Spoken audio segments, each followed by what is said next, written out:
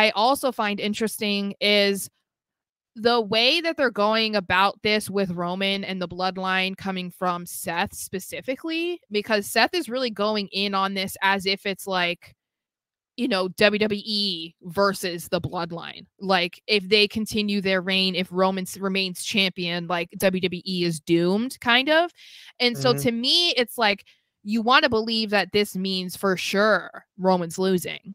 But like, come on. At the same time, part of me is like, no, they would love to capitalize on like, oh my God, WWE is doomed and this is going to be so bad and the bloodline is taking over. They're playing it up. They're playing it up. I know. So it's like, I find that aspect a little bit interesting because I think that it feels like in the Triple H era so far, they're very much more in tune with what is being said online, and they're incorporating that into their storylines and from the wrestlers are saying, what fans are saying.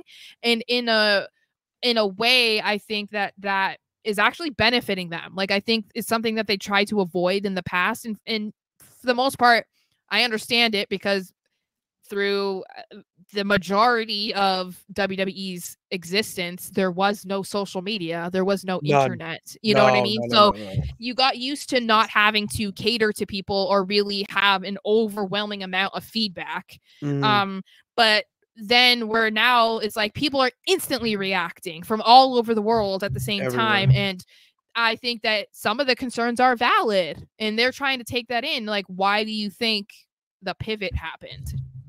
Like, that was because of the blowback.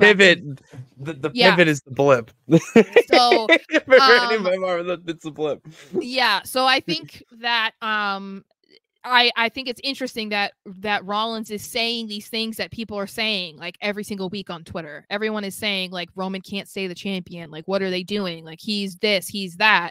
So I like that aspect of it. And I feel like other than playing up Roman's persona in WWE and like getting people to hate him more, it also could be adding an even bigger I don't know what word I'm looking for. Something it would make it bigger for Cody to beat that. You know what I mean? Because it is making Roman in the bloodline to be the final boss, as people want to call Roman. Like the idea that he needs to end this guy from ruining the company, like that's huge.